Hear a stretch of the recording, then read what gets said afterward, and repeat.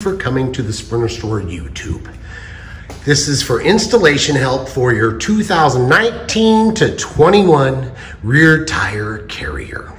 This is a 2500. If you have a 2500, the difference between 2500 and a 3500 is 2500, you get 3 of these because these will go through your wheels and through a plate, and I'll show you here in a minute. If you have a 3500, you're gonna get this little shorter one because the 3500 wheel, you turn it inside out, so it needs a shorter one. You'll have 4 of these for a 3500 and 3 of these for a 2500, okay? So if you have a 2500, we're gonna go through this. You're gonna come with all these little stuff. You'll see a picture in your instructions. And we're gonna start out with, let's see, these guys. You'll get 4 of these. That's a nylock. It'll lock with these little hex nuts. Those go through these things. These 2 will go through those 2 things right here. This goes into your hinge, goes inside your hinge. And then this goes inside your hinge. Also, the hex nut side goes on the inside, and this nut, nylock nut, will be on the outside of your Sprinter. You'll tighten it down on your hinges, okay? So you'll get these 2 plates that go inside, and you'll go through with this. You'll go through there, through your hinge. This acts like a washer.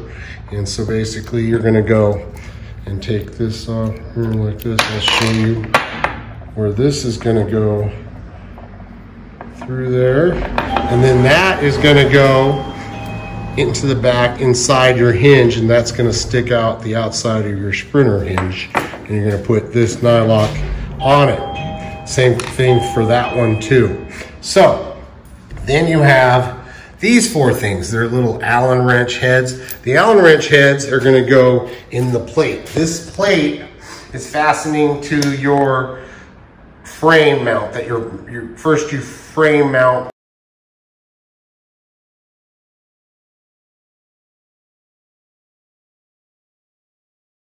in the plate. This plate is fastening to your frame mount that you mount the frame mount to your Sprinter, and we'll go through that on the other video. But basically, I'm just going to go through all your nuts needs. This side up, you'll see a little hole on the bottom that faces down. You don't want to turn that upside down. It'll mess with you. You'll see these array of holes here. These 3 right here, this triangle is for your 2500. You see these 4? These 4 are for your 3500. So if you have a 2500, focus on this triangle right here. What you're gonna do is take these long nuts and long carriage bolts, with their nylocks on them. You'll see a nylock, and you'll also see a flange nut. It's a bigger, rounder one. That'll be on the outside holding your tire onto the plate. This will hold this bolt onto the plate. So what you'll do is on the back side of your thing, you'll run on the back side of your rear tire carrier, you'll push this through the hole, and that'll face outward, and you'll see that that carriage bolt will catch that square, so you don't have to have a wrench on the inside. Oh, whoops, I put a washer there. You don't want that washer on there. You want it on the other side. So you push it through, no washer. That square will lock into there, so you don't have to have a nut on the other side. What you do is you push that through, push your washer here, then you'll take the nylock nut, not the flange nut. You can see the difference here. Nylock, smaller, flange nut. This nylock, you'll put it all the way on down, and you'll tighten this down on there. So tighten that down so it'll stay there. And then you're going to put your tire on this, and you take this flange nut and keep your tire on there, your spare tire. Okay. All right. First, you're going to have to mount this onto your Sprinter. You have to put that on in the hinges. You put that on, and then on the right side here, you're gonna have a hole right here.